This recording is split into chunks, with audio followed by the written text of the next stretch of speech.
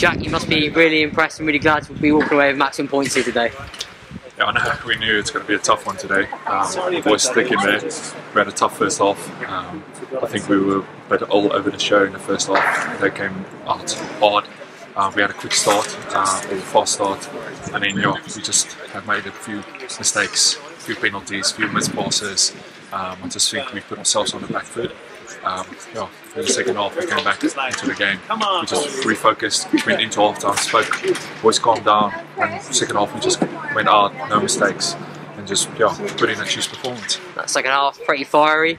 Coming yourself, you must be pleased to get the first try in the first game back after obviously what was quite a long layoff. Yeah, I know, I missed the first game, but yeah, it's good to be back. It's good to get out there with the boys. It's always fun to get out with the boys. Boys are really happy with this win.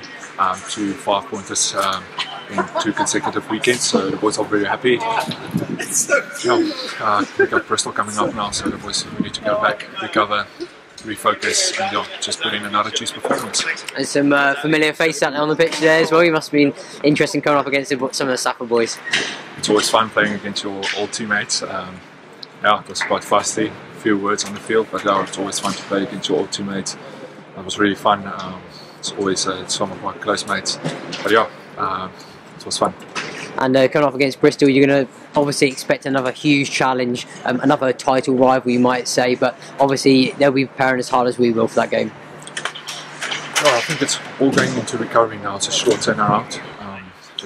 I think with this short turnaround, I think it's a team that goes in and be professional about it, do your recovery, just go refocus, forget about this victory, and just put everything into the next game and just try to put in another Chiefs performance and just be clinical in everything you do, get your sleep in and whatever, and just recover and get up for the game, get excited and put in a Chiefs performance and let the boys display.